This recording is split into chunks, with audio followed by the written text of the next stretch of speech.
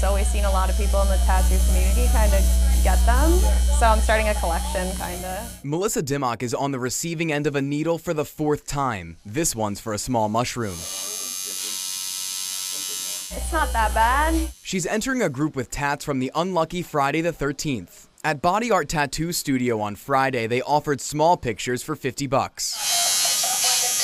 A rocket, a heart with a saw going through it, and a lot more. Tattoo shops often have specials on the dark holiday, always including the number. I like all that stuff. Yeah, all that freaky stuff. She's hoping to be like hardcore Friday the 13th fan, artist Tony Munsell. I like it because that's how I got my first tattoo. He just wanted a cheap one to see if he'd like it, and now he's got 5 of those collector's items. I've got one that has like Alf holding up like a 1 and a 3 with his hands. I've got a little robot. And he's since made the art form his life.